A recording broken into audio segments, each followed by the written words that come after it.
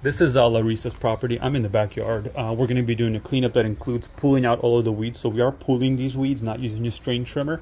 And then these roses, we're going to apply a systemic aphid control plus fertilizer on both of these guys right here. We're going to do a root soak for those.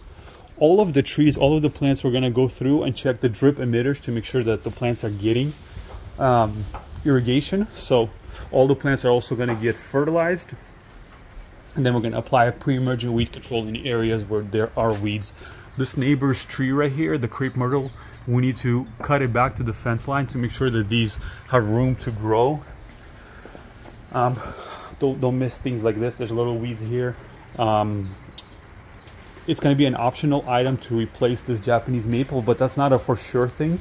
If we are replacing it, the client is going to get new soil and new plant. We need to pull all of this out and install what she gets for us. So weeds right here, checking irrigation.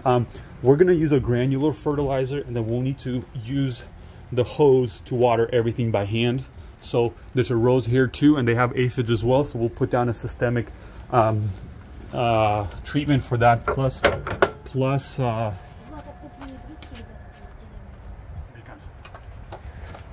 then we are going to so fertilize everything, check for weeds, apply pre-emergent weed control. These agave plants, they're starting to multiply, so we need to separate it and leave the biggest plant. There's one here that's already dying, so we're gonna just take the best one that we separate and put it in here. Okay, so we're just gonna clean that up. In all of these, we need to check the irrigation. We need to expose it, make sure that it's running and working really good. Ooh, it's cold. Okay, that's it.